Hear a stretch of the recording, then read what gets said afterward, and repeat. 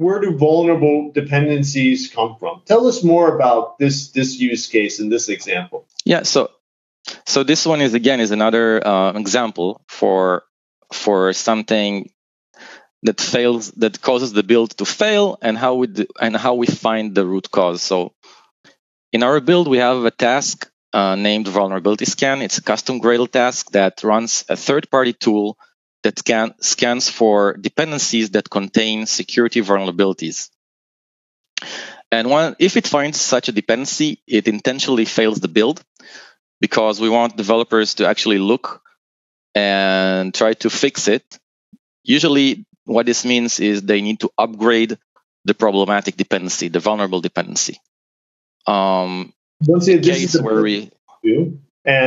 looking at the dependencies tab, which is your dependency tree. You could search for a dependency. And Doron, tell us what you did here. We see this. This is that failed integration test, the vulnerability scan test. Actually, the build was failing. It said something about Google Guava dependency. It said that the Google Guava dependency is actually vulnerable, and that we need to upgrade to the latest dependency. All right, so I go into the build scan. I click the dependencies tab, and I search. I filter for the Google Guava dependency. Yeah, I can see at the top that I filtered for this dependency that I knew that is problematic.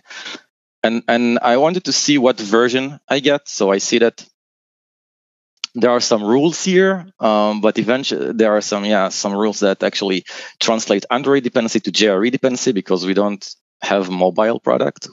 So, but eventually what I see is that we got version 29.0 in our class path. That's the old version that we actually need to upgrade. And if you go to the next slide, we'll see where it comes from.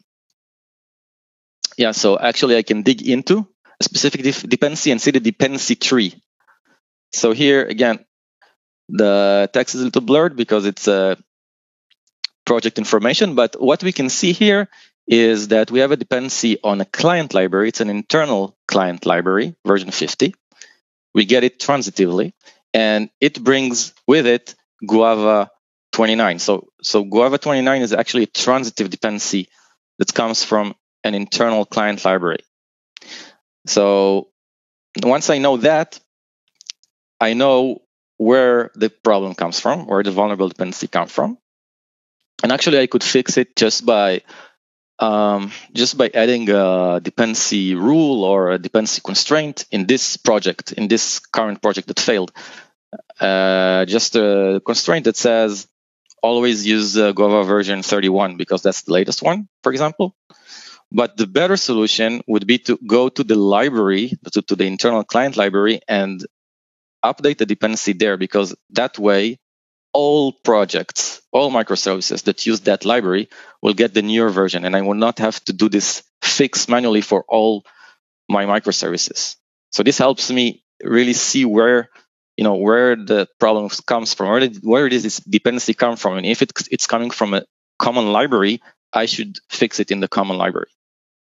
And for this case, Doron, did a developer kind of slack you a build scan with the failure and say, I have this problem? Kind of, how did this issue come about? Yeah, and that's exactly what happened. So that's what usually happens, actually. So I'm one of the of the build experts. So I'm not the only build expert. I'm trying to also teach other people in our team how to use Gradle Enterprise, because it's really a good tool and easy tool for debugging problems. But as one of the more those who have more knowledge in Gradle and build, I got I saw in our internal Slack channel there is a vulnerability issue. Where is this version coming from? And you can. Actually, in this case, I'm not even sure that someone asked me. Maybe they went into Gradle Enterprise themselves and looked into it. I don't really remember how I found this example. But if someone has a build that fails and they are not able to understand themselves because it's complex, like the previous example, sometimes it's a bit too complex for some developers, to maybe a junior developer that is not really familiar with with how the build works, then they can send me or some other developer just the link to the build scan, and it's very easy to share those, to collaborate this way.